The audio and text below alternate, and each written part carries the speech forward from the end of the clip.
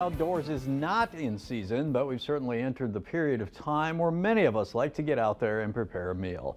Joining me is Bridget Bullinger, a registered dietitian with North Dakota Beef Commission, and she's here to discuss one of my favorites, the grilled burger. Good morning, Bridget. Good morning. All right, let's talk about the weather. We've been so blessed throughout the year, and I think a lot of North Dakotans like to grill, whether it's January or July. I agree, and walking around a neighborhood, you can certainly smell those people who are out there grilling year-round. And if somebody is, it doesn't matter the month, and you step outside, you're going, oh, I smell burgers or I smell whatever. But, you know, last time you were here, we talked about corned beef. It was during the time leading up to St. Patrick's Day. But today we're going to talk about burgers.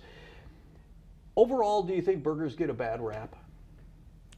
I don't know. I think it's hard to beat a burger. No, I do too. But people, you know, can be more conservative about their fat intake and then think that as a result that burgers aren't a good choice, but they really are a wonderful choice for many people to consume beef and to enjoy a really healthy meal. You know, you go to the grocery store and you look at hamburger and they've got different fat contents and things like that. Is there a recommendation that you guys might make as far as which kind of beef you should buy as far as hamburger, or is it just personal taste? Yeah, when you're looking at ground beef, there are different splits.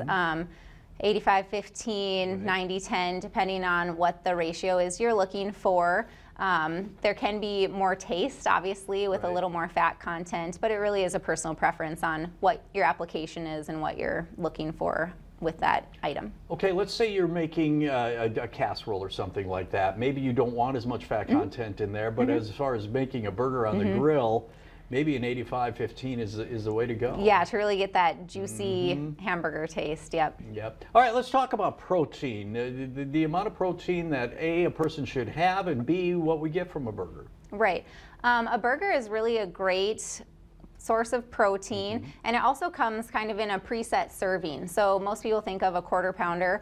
So using that quarter pound beef patty really kind of sets your amount that you're having, so it works really good for a serving size. And then too, you're getting your 25 to 30 grams of protein, and then depending on what you pair it with, you can really have good accents for your meal to get your fruits and vegetables and your whole grains and kind of balance it all out. Shame on you, Bridget, for bringing those pictures. I know. They look delicious, don't they? Yeah, so colorful. Okay, let's talk about a good-for-you burger. What would you recommend as far as something that's probably, you know, if you are concerned about, you know, the fat, things like that, what would you consider a good-for-you burger? So use your quarter-pound burger, and then make sure that your bun, or if you put it in a wrap or whatever you're doing with it, that you're using a whole grain or whole wheat item, and then pairing in some fruits and vegetables. So tomato slice, lettuce or spinach, using avocado, things like that can kind of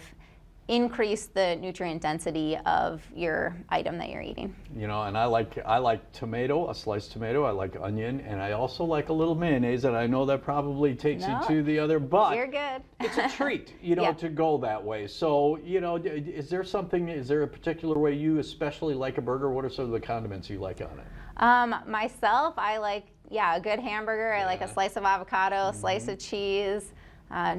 Never hurts to add a little bacon on there for extra flavor. So it's unique to each person, and that's why it's kind of fun, especially for families, or if you're feeding a group. You can set up a burger bar and have your different variety of toppings, and people might not even put them all on the burger, but you know, end up making a salad or something on the side. So. Well, and we're almost out of time here, but the hamburger is so versatile. It can be used in so many different ways, and that's just one of the beauties of hamburger. Yep, it's great. Beef, it's what's for dinner. It is what's for dinner. And tell us if we have more information that we want to check into as far as beef, hamburger, corned beef, whatever it is, how do we find that, Bridget? You can always go to our website, ndbeef.org. We have great tips and tricks and many recipes.